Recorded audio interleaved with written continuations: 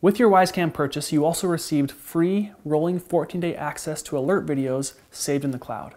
Again, that's a rolling 14-day period. You aren't charged fees after the first 14 days. You always have the prior 14 days of alert videos stored in the cloud.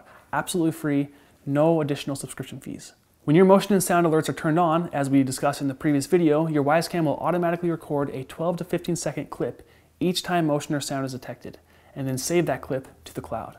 After an alert video is recorded, there is a 5-minute cooldown period before another alert video of the same type from that same Wyze Cam can be recorded. So if someone is dancing all day in front of a Wyze Cam where motion alerts are turned on, that Wyze Cam will only record an alert video and send an alert notification every 5 minutes.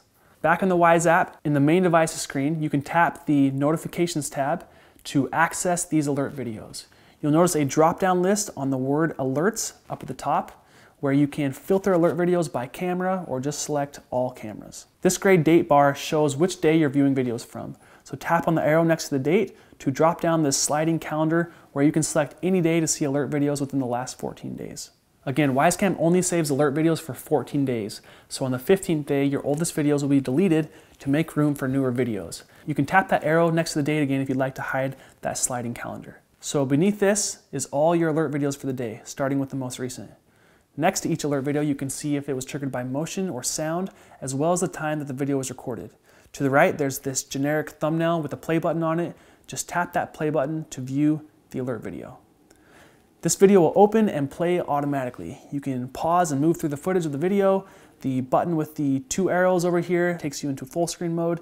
And down below, you have options to turn on the sound, share the clip, or delete the video. So back in the Notifications tab, we also have a way for you to delete multiple videos at once by pressing on this edit icon in the top left corner.